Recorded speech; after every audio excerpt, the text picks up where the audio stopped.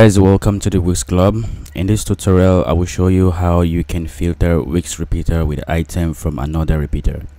Okay, so in this, as you can see in this example, we have the first repeater over here, and then we also have a second repeater which displays the item, or which is going to act as the filtered repeater.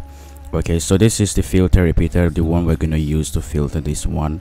Whenever I click on the images on any of these repeated items, it's going to automatically find the result and display on the second repeater. So for example, if I click on this dress, you're going to find out that it's been displayed with the full information of the dress. So we have the title, the price, and the category which it belongs to. And when we click on this beautiful shoe, you can see that it also displays the information of the shoe, okay, and so on. Alright, so before we jump into the editor, I would like you to subscribe to my channel. I'm always bringing up amazing content like this for you, and I don't want you to miss an opportunity for that. And also give this video a thumbs up as you watch. Alright, so let's head over to the editor. First of all, as you can see, we have the first repeater which is connected to the dataset by the side. So this is repeater 2. So when I turn on my dev mode, the dev mode allows me to find the IDs of my elements and also make use of the WIX code platform or console. Okay, so right here we have the dataset 2 and we have the repeater 2. Alright, so I connected the image inside this repeater to the image field in my database. So as you can see, it's connected to the shop dataset 2, which is right here, and it's connected to the source in my database, which is the image source in my database. Okay, so for the main repeater that displays the content, I've connected to the dataset 1, okay, and I've also connected that the elements within them, which such as the text, the title, and the price, and the category, and the button as well. Okay, so these two datasets are connected to the same database. Okay, so they're connected to the same database, which is called the shop database, and also this is also connected to the shop database. So I'm only just using them to do the same operation but in different manner. So in my code section, guys, when you turn on your dev mode, you can make use of your code section. So as you can see, the code is a very short and simple one. So first of all, I'm using the import WIX data because I'm using data from my database, and then I have the already function, and I have my dataset 1 already function. So my dataset 1 is the dataset of the repeater that displays my filtered contents. Okay, so dataset 1 should be on the already function. Okay, then next I have the repeater 2 on item ready. So why am I using the repeater 2? The repeater 2 is this one because it is the one that the action is being performed. The action such as when you click on it, then something has to happen. Okay, so inside my already function, you can see that I have the single item and I have the item data. So the single item means that I'm trying to work with each of the images in my repeater. Now if you notice something, guys, I told you I have an image here and the image ID is image 1. The next one also, the ID is the same. Okay, and that's the same for the rest of the images in my repeater. Okay, so what I want to do is that since they have the same ID and I want them to perform individual or independent operation, then what I have to do is to use the single item. Okay, and then the item data is what actually gets the data of the specific item. So for example, this is an item, this is an item, this is an item also. So it gets the item, the full information of this one from our database, such as every field it has in the database, like the title, the price, and so on.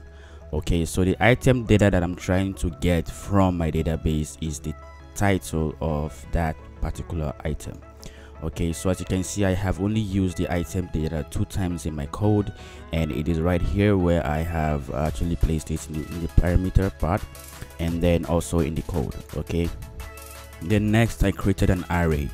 Now this empty array will be filled up with the item data, so I will show you that later on. So again, I mentioned the single item because I'm trying to use an operation for each of the images one at a time. Okay, so if I use the usual Sego W and then the ID of the image, then it's going to operate only once. Okay, so if I use the Sego item, it's going to operate individually. All right, so I added an on-click event for each of the images in each of my repeated items. And then what next I did was to push in the title into the array that I've created. Okay, and then next I added the console.log and then my array. So this array, each time I perform this click action, we're going to find a title that has just been inserted into the array. And then finally, to the most important part, which is the filter section.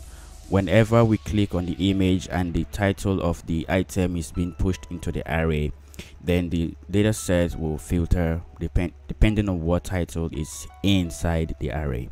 And then as you can see, this is my dataset 1. The dataset 1 is the dataset from this one. Okay, so this is where the filtered items will be displayed. Okay, so that is why I have used this dataset to actually perform the filter. Okay, and then next we have the WIX data.filter.has all, and then the field key, and then the value that will be filtered. So this one, whatever is in my array, will be found inside this field section of my database. Okay, so again, to identify a field in your code, a field in your database inside your code, you have to use the field key, which is what you have here, and then the value that you're trying to compare or find. Okay, so this concludes the entire code. I'm just going to run over again to show you what you need to replace. So the first thing you need to replace is your dataset 1. Okay, as you can see, when you click on it, you can find how many times you have used that in your code, and I have used that 2 times. Okay, first of all in the already function, and then next on the set filter function. Okay, so the dataset 1 again is the dataset that you're using to display your filtered item. Okay, so you can just assume that that is your main dataset. Okay, so your main dataset should be used on your ready function and in your filter section. Then next you're going to replace your repeater 2. So your repeater 2 is the repeater that performs the action. That is where you click on. Okay, that is where you use, that is your filter repeater. Okay, so there's an image right there, and that is the reason why I have used the Sego item, because every element you add in your repeater has the same ID. But in order to use the items one at a time, then you have to use the Sego item. Okay, and then next you have the item data. The item data is what you use to get the data of the item, of the specific item from your database. So this is an item, this is an item, this is an item. So these items are like arrays. They have other arrays in them, and we can call them objects. Okay, so you can have the title of this item, the ID of the item, the category, and other fields that you have added, and so many more. Okay, so that is all you have to. Then finally, again guys, the image 1. The image 1 is the image in your repeater 2. Okay, that is the ID, as you can see just above it, image 1. Okay, so that is all you need to replace. Then in a short while, I will open up the developer console to show you that whenever I click on these items, my console.log will insert a new array. So as you can see, there is nothing here. There's no new item that, or an error, anything or whatsoever showing me that I have done or performed any action. Okay, just this simple line of code, line of instruction or something. All right, so whenever I click on an item here, such as these cute baby shoes, you can see that something was inserted. And then what is that? Boom. So this is an array 1. This is an array. So an item has been inserted in the first position, or the first index of my array, which is 0. So the first item in your array is always at the index 0. Okay, so this here is the title of this item from my database. So assuming I have something else like item data dot price dot whatsoever, then whatever that was, whatever value that it had will be inserted here. But I have used the title field, and then the title has been placed right there. Okay, so as you can see, this item that has all the information that the custom information that I have connected to my data is being displayed here. So we have the baby shoes, which is the title, we have the price, and then the category, and also the button has a category. Okay, so the same thing goes with other items such as this. Alright, so these as you can see, the background image is just the same, but the title, you can see the title is what is being shown. The full information is being shown on this part. If you open up your developer console as well, you can just click on that and you'll find that you have the t-shirt for men. So this t-shirt for men is the title of this item, okay, which is also the same item right here.